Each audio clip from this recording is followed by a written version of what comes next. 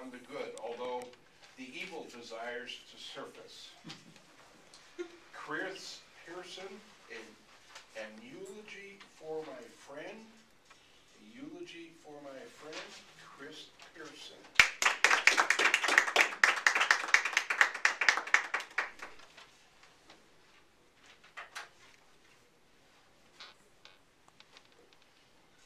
Look at you, friends, family. I am honored that you are here tonight with me as I pay tribute to my friend, Jesus, who died Friday at the young age of 33. I'm a little surprised I get to speak first because we know he loved John first, the most, the best.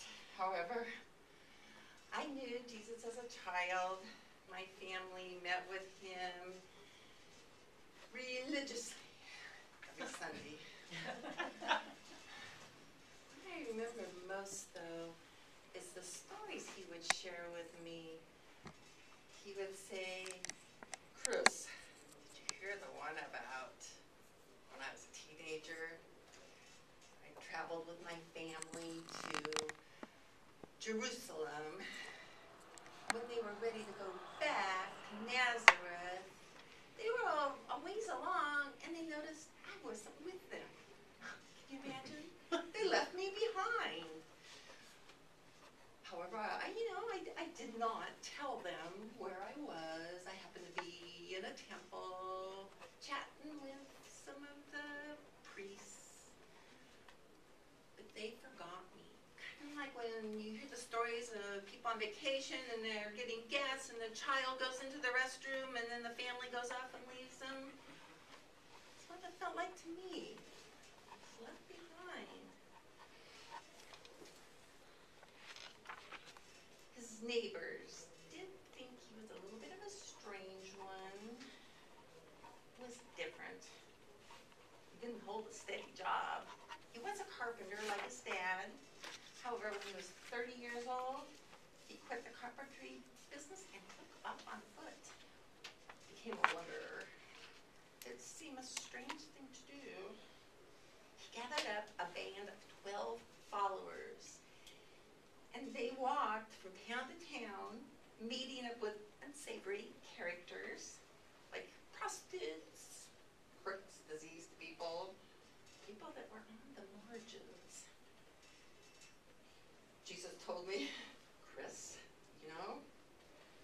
I had coffee and donuts with those people that other people would not even touch with a 10-foot pole.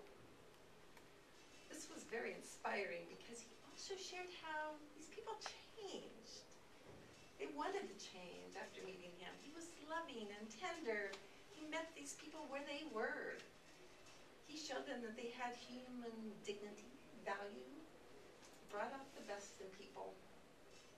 One of my favorite stories that he told me about was this week-long wedding feast.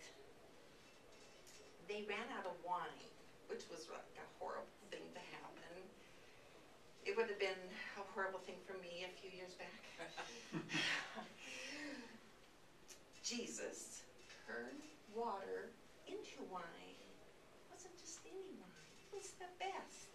Wine Enthusiast magazine would recommend it like a Chateau Rothschild Bordeaux. As a kid, Jesus would have made out with a lemonade stand.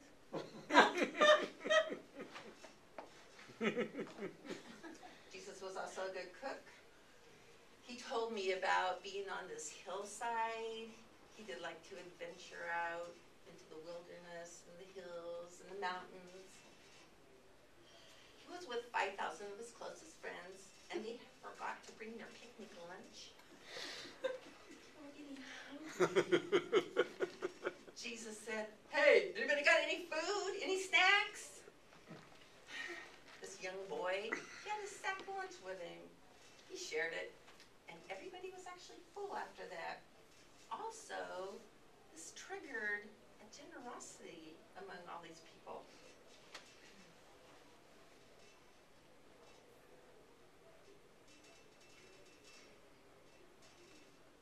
by the way, oh, yes, well, now I'm just thinking, how do I really want to remember him? He loves me, actually loves you. I tell my sister, even you. He touched the lives of the hungry, poor, those sick people. He's challenged me. He's changed my life.